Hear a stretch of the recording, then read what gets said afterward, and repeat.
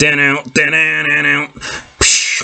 might have been the sound of glass breaking, but I think something has broke inside Stone Cold Steve Austin's head. Welcome back, guys, to Fog Wrestling, and we're here to quickly discuss Stone Cold Steve Austin, the rattlesnake, possibly my favourite wrestler of all time. In my opinion, undoubtedly the biggest draw of all time. However, I don't agree with everything that Steve Austin has done in his career and his life. There's been a few controversial things he's had. He walked out in the WWE, you know, there was some sort of issues, abuse with Deborah. You know, I can look past that, but what I cannot look past is what he currently came out and said about the current WWE roster. Now, Austin was asked on Twitter about what his Wrestlemania 39 status is, and Austin replied, quote, "to be determined," end of quote. So it looks like maybe Austin is still planning something for WrestleMania, whether that be a match, whether that be just an appearance or a promo. For me, if they are planning a match with Austin, it would be absolutely ridiculous for them not to have built it up, for them not to promote it.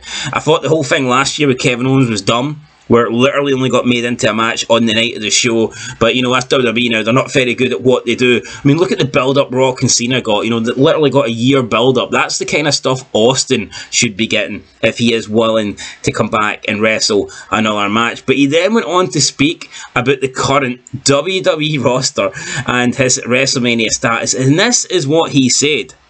And I quote, "I haven't heard anything.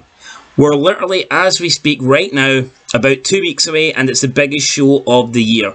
Right now, I think WWE has got a gooder roster as they've had since the Attitude Era.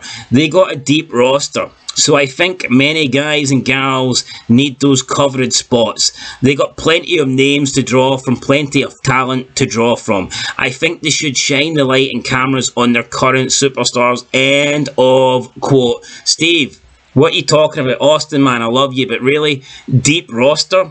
Deep? I think the only thing deep is Austin's head up McMahon's ass. Because if he honestly comes out and thinks this WWE roster is deep and it's as good, it's as good as it's been since the Attitude Era. Honestly, is Austin literally just like missing out, what, 20 years from the Attitude Era to now? Is he totally forgetting the last 20 years? How can he claim this roster is better than the Ruthless Aggression era? Because it's not. I mean, it's clearly not. How can he claim this roster is as good as when WWE first went PG? Because it's clearly not. Look at 2008. Holy fuck. You'd Cena, Batista, Taker, Shawn Michaels, Triple H, Edge, Randy Orton. You literally had everybody. 2008 had some great years, some great feuds when the company, you know, just turned PG. So how is this roster better than that one? It's not.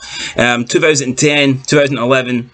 yeah, you had some guys retiring, you had Edge walking away, you had Taker, Triple H beginning to take a lot lighter schedules, but still, I mean, that era was good. Shawn Michaels retired, but still, I mean, that was a much better era than what we've got now. You look at like 2012, 2013, Cena and Punk alone as full-time guys makes that era better than this era. Then, of course, you factor in, you still had great guys like Randy Orton, Chris Jericho, you still got the odd appearance, odd match from like Taker, Triple H, and then we got the return of Brock Lesnar, which was great.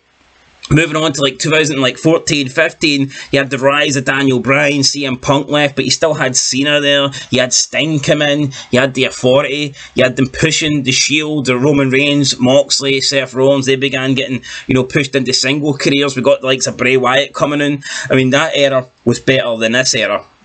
Literally, like, then you had the brand split, and even that was good because you had the two different brands and it felt really, really good. I mean, the first like year and a bit, like 2016, 2017 were really good years in my opinion. I think the brand split definitely helped WWE back then, and both shows were actually interesting to watch. If you wanted to see AJ, Cena, Ambrose, you had to watch SmackDown. If you wanted to see the likes of, you know, Reigns, Joe, Brock, Strowman, you had to watch Raw. And I thought the brand split era was really, really good.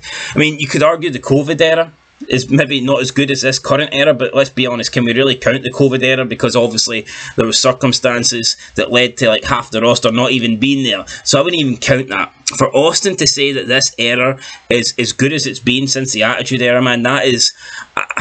And Austin's a guy that keeps up with wrestling, so he's not got an excuse. It's not like Vince Russo, who hasn't watched it in like 20 years.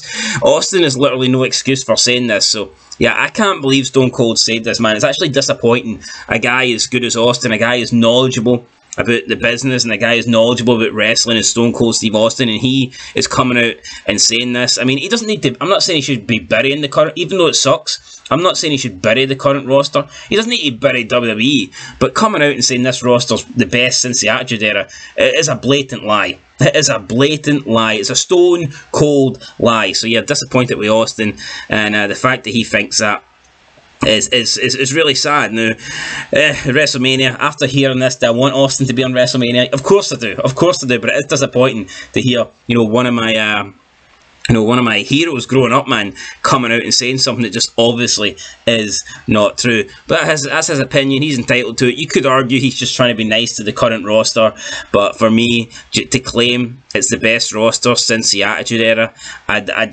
can't accept that. I really can't accept that. I'm sorry, Stone Cold, but you're wrong. You're dead wrong on that one. Anyway, guys, let us know your thoughts down below. If we might do a video where we, like, you know, rank rosters from like different eras, but for me, if we do that, this current era is definitely coming somewhere down the bottom. It might not be the worst one of all time, but it is damn close. It is damn close. Anyway, guys, let us know what you think down below. Do you believe this is the best roster since the Attitude Era? For me, definitely not. Yeah, I just don't see where Stone Cold Steve Austin is going with that one. I mean, maybe you could argue it's the best since COVID. That would be fair enough. Or maybe just before pre-COVID, but to claim it's the best since the Attitude Era, absolutely not. Stone Cold, that's a massive L, just like your loss to The Rock at WrestleMania 19. It's a big damn L. Anyway, guys, I'll catch you in the next one. Leave a like, leave a comment, subscribe. I'll see you later, and peace.